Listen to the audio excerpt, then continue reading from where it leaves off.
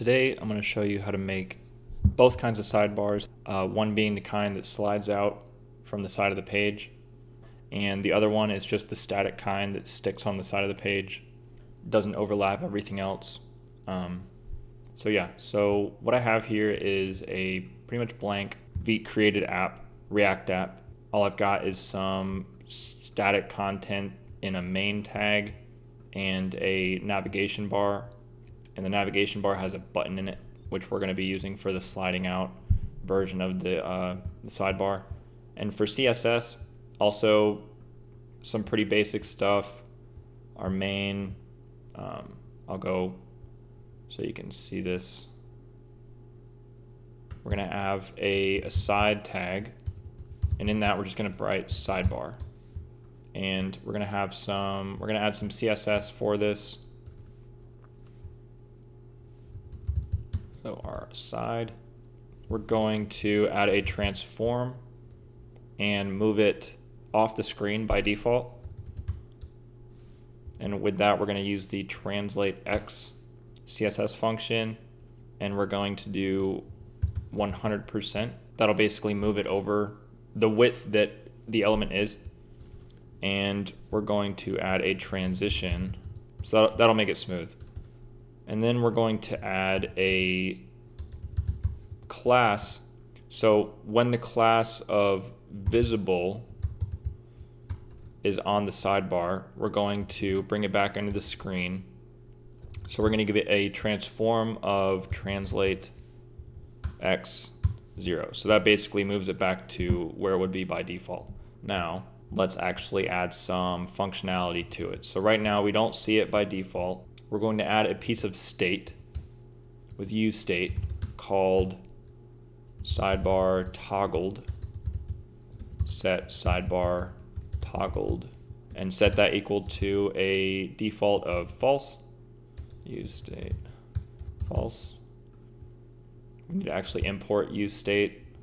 So import curly bracket useState from React, and we want to say if sidebar toggled is true, add a class of curly brackets and backticks and then template string. Say if sidebar is toggled, add the visible class. This is a ternary, by the way, and if it's not, go away. If it's not, make it an empty string. We have a button here which pretty much mimics a hamburger menu, and we're gonna add the onClick function, and in this write a callback and add set sidebar toggled to true, because the only time we're going to be able to click this button is when the sidebar is not in frame or not visible. So let's go ahead and test it. That should work. So okay, when you click the button, the sidebar pops out, but there's no way to bring it back. So how we're going to do that is we're going to import two hooks from React, one being useRef and one being useEffect. useRef is for creating a reference to the DOM, and second is useEffect, which handles side effects. So we're going to write useEffect, and in its callback function, we don't need a dependency array. In the callback function, create a new function called handler, and this takes in E for event, and this function we're going to pass into the add event listener callback function. We're going to add an event to the document, so add event listener, and that event's going to be a click. We're going to pass in handler, and since this, we don't necessarily have to do this, but we're also going to, you'll probably want to do this on your app, any kind of production app. We're going to return an arrow function or a regular function, doesn't matter. We are going to remove, man, I might be dyslexic, document.remove event listener. You have to remove the same event type and the same function for this to work. Okay, so in this function, we're going to do, actually first we need to use the useRef and set a reference to the sidebar. So what we're going to do is say, we're going to create a reference called sidebar ref, set that equal to useRef, give it a default value of null. React gives us a HTML attribute of ref. That's how we give these refs value. We're gonna say ref equals curly brackets sidebar ref. Okay, so what we're gonna do now is we're adding this handler function to the document on click. So basically when you click outside of the sidebar, it will close the sidebar, but it does not close the sidebar if you're clicking inside the sidebar. Hopefully that makes sense. So what we're gonna do is we're gonna check to see if if sidebar ref is actually connected to something. So how we do that is if sidebar ref dot current is a property on this that pretty much points to the element itself. So if there's an element connected to the reference, execute this block, and in here we're going to say if so the event that is passed into this handler, if e.target, which is the element, dot class list, which gives us an array of the classes in that element. There's probably more ways to do this, but this is how I like doing it. So we're going to say if e.target.classlist.contains sidebar. If it does not contain sidebar, so if what you've clicked does not contain the class of sidebar, then we need to toggle the sidebar off. Set sidebar toggled false.